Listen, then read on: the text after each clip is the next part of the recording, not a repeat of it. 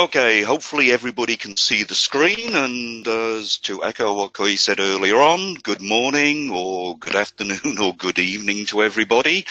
I saw the attendee list for this webinar and also the one we're running this afternoon, and it seems we've got people dialing in from all four corners of the world, which is absolutely brilliant.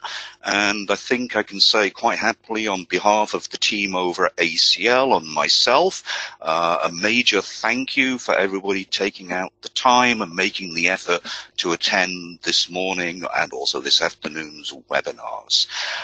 For those of you who don't know me, let me introduce myself. My name's Brendan Malooly. I'm a solutions architect based in Advantech Europe. My main job is to help out our customer base design, develop and implement industrial networking and communication systems, be them wired or wireless. Subject of my short presentation this morning, which will be about 20 odd minutes, and then we'll have a Q&A afterwards, is to talk about the threats and the cybersecurity issues that we're facing in the world of industrial control IoT systems.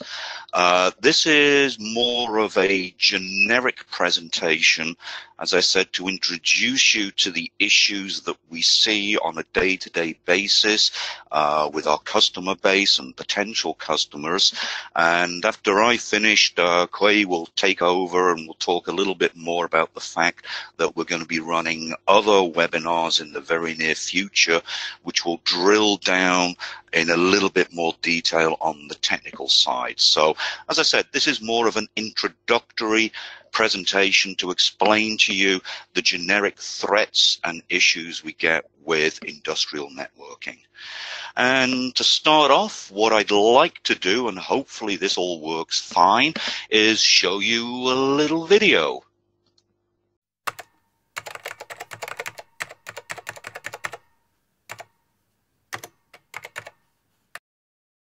If you get up in the morning and turn off your alarm and make coffee, power plants, power grids, and pump gas, transportation, telecommunication, and use the ATM, you've touched industrial control systems. It's what powers our lives.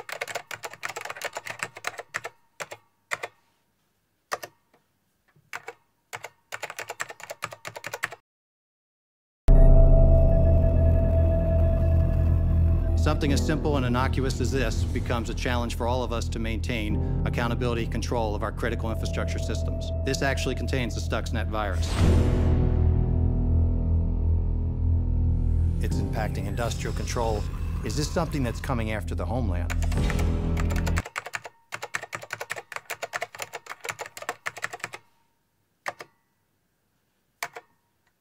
But one warning, the first known hacker-caused power outage has occurred. So thousands of people in the Ukraine left in the dark, literally, after hackers infected the country's electrical substations with malware.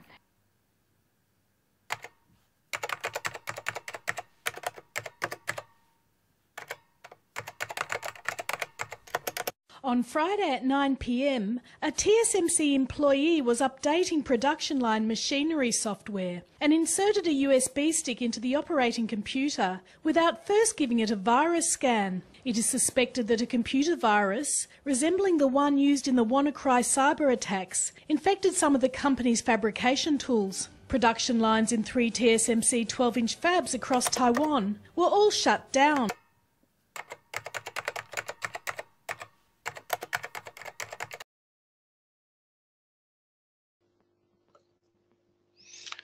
Okay, as I said, that was a short video introducing some of what I would describe as headline cyber attacks that have happened in the last 9 or 10 years.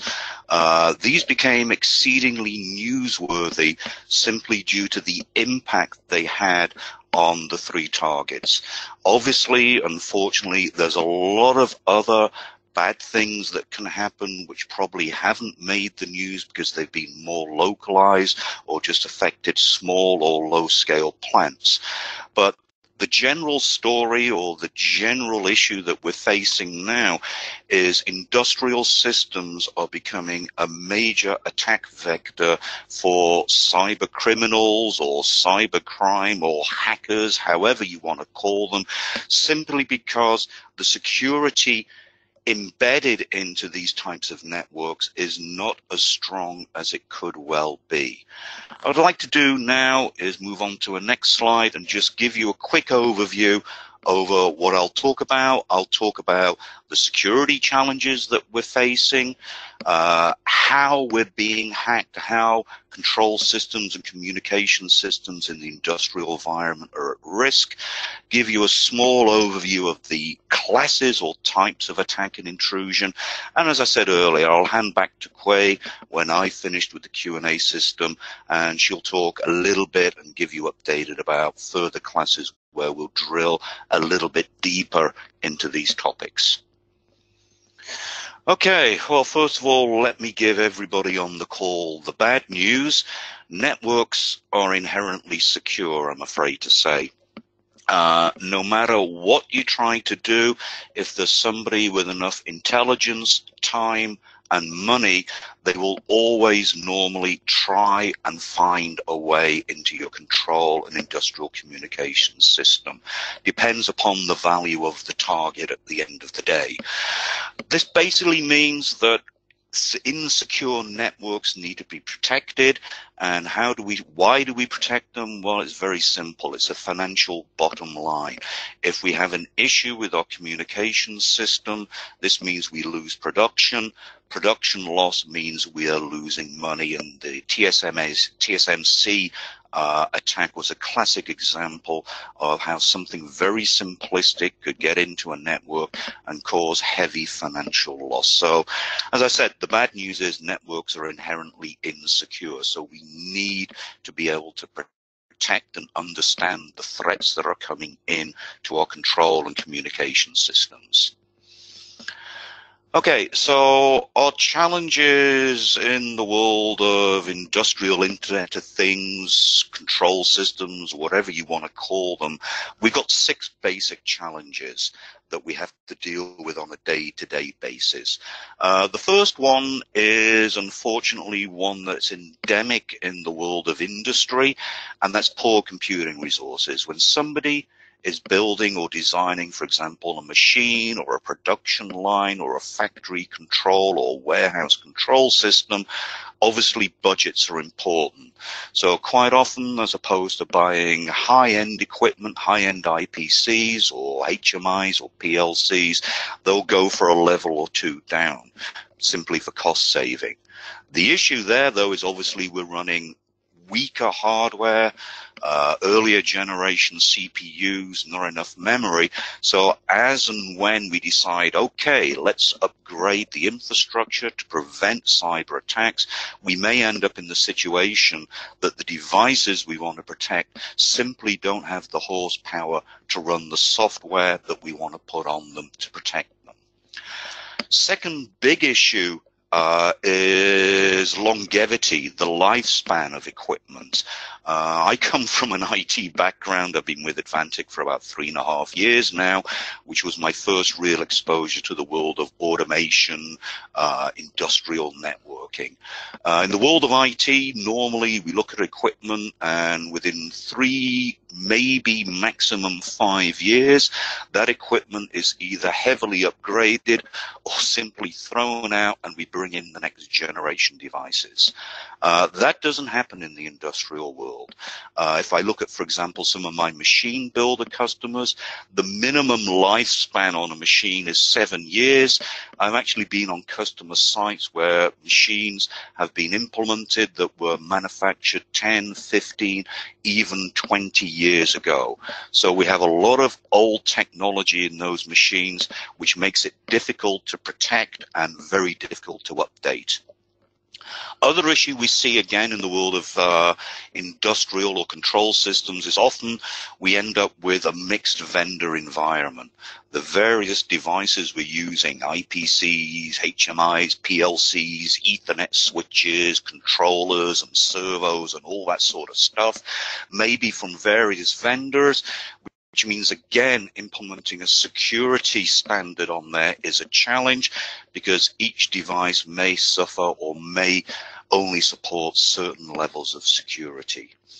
Other issue we also see is, and this comes back to what I said earlier on in a previous slide, networks are inherently insecure. The second line of defense in security is being able to detect when an intrusion has taken place. Again, this is a serious challenge, and again, we need to be able to deploy devices within our machine or our factory or our control system whereby we can monitor what's happening in the actual network itself.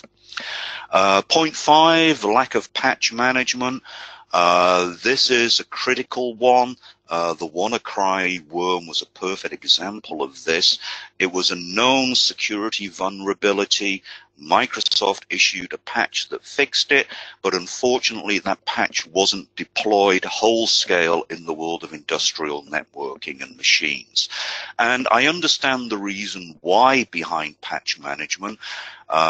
If you've spent a lot of time and effort and money on designing a machine, the last thing you want to do once the machine is deployed in the field is to start changing operating systems or patching operating systems, because that may introduce an instability into the machine itself. So patch management is a serious issue in the world of control and industrial network.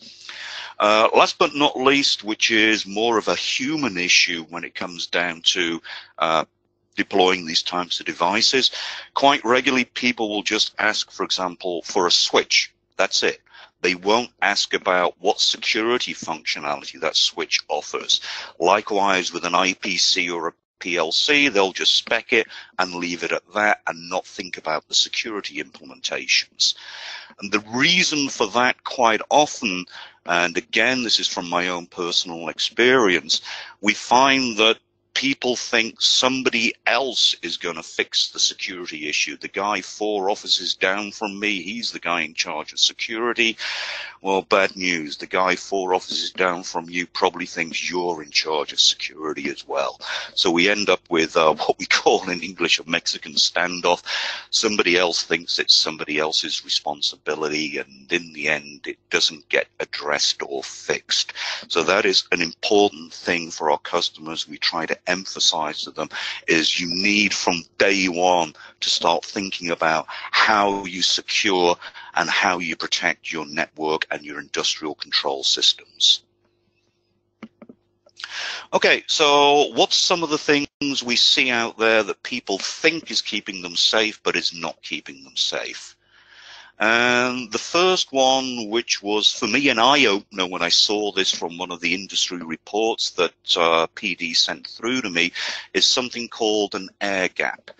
For those of you not familiar with the term air gap, it basically means a network or a series of devices which are not connected onto the internet, which obviously, if you think most vectors on cyber attack come through the internet, you think that is pretty safe. However, that is not the case now. We're seeing 2 out of 3 industrial automation or industrial sites are now wired into the internet. And the reason for that's quite straightforward. As we've moved forward with our technology and our production systems, I'm sure everybody's heard of the famous term Factory 4.0. We're now in the situation where the factories, manufacturing or control systems are actually connected directly to the internet, mainly for operational efficiency, the ability to move production from one site to another. And then, of course, we've got the famous cloud-based IIoT analytics, production management and monitoring. So the air gap, unfortunately, is disappearing rapidly, and that protection has gone. Unpatchable windows or non-patching windows. I mentioned this on the previous slides. What we're seeing is, as I said, a lot of companies don't patch Windows or their application software because they're scared it might break something else. You can also run into the situation that you may be running, for example, a very old version of the OS which has gone end of support. And WannaCry was a perfect example of that. Microsoft issued patches to fix the WannaCry bug or the WannaCry hole, and unfortunately XP didn't get fixed because it had gone end of support.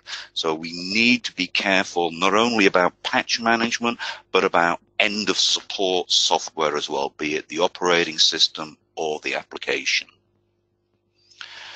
Authentication is a key function on keeping your network safe from intrusion.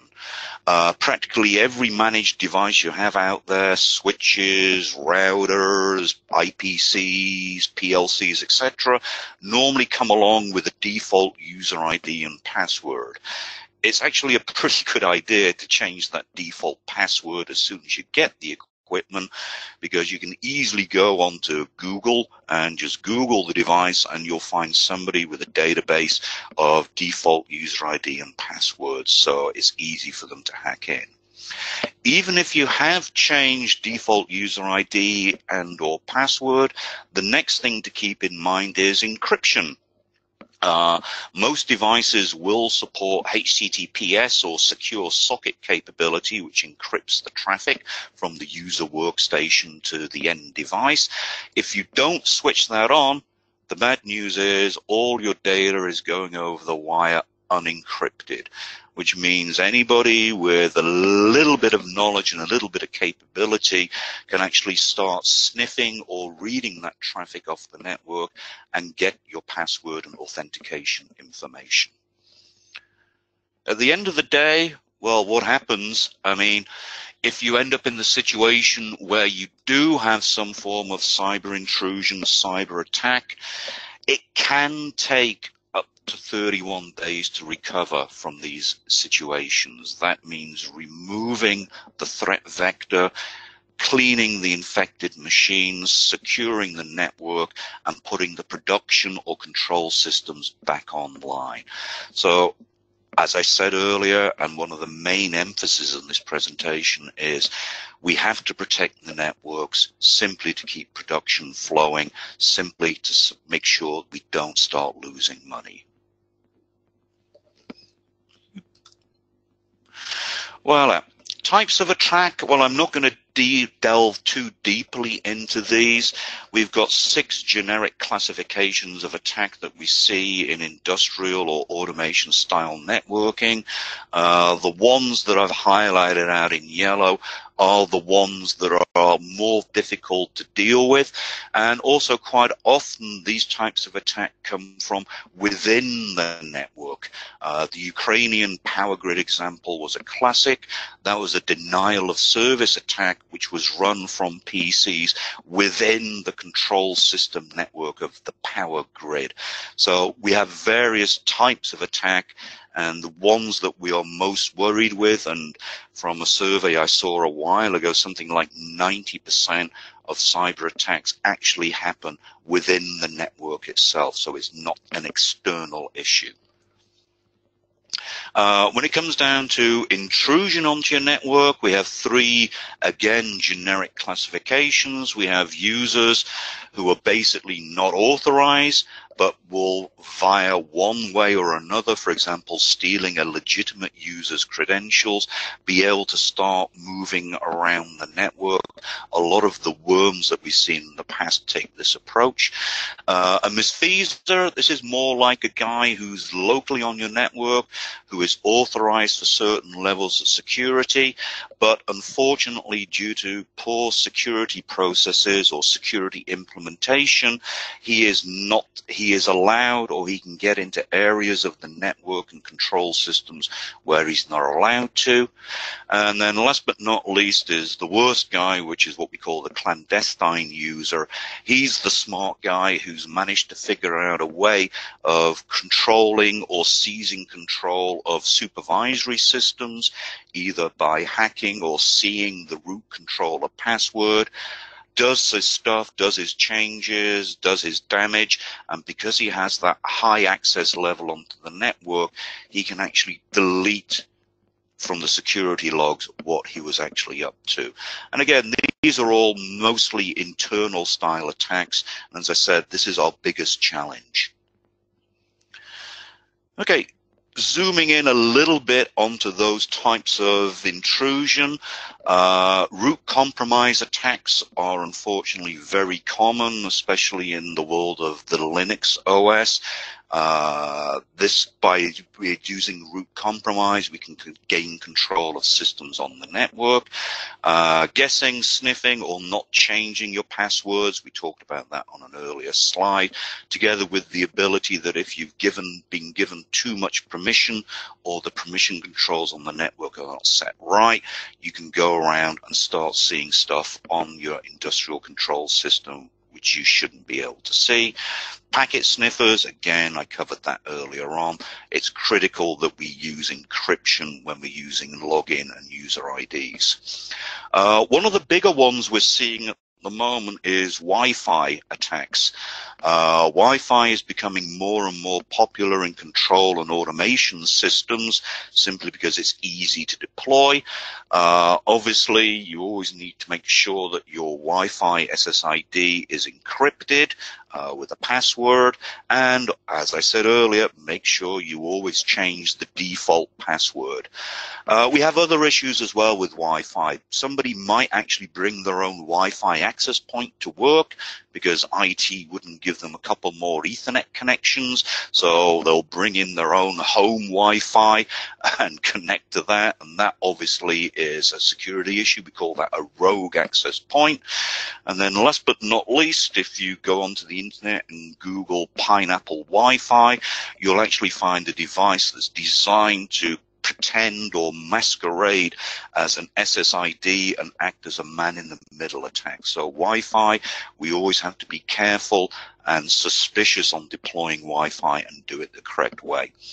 Last but not least, probably the most simplistic and easiest to prevent is somebody being logged onto the computer and leaving at the end of the evening or at lunchtime and leaving the workstation logged in.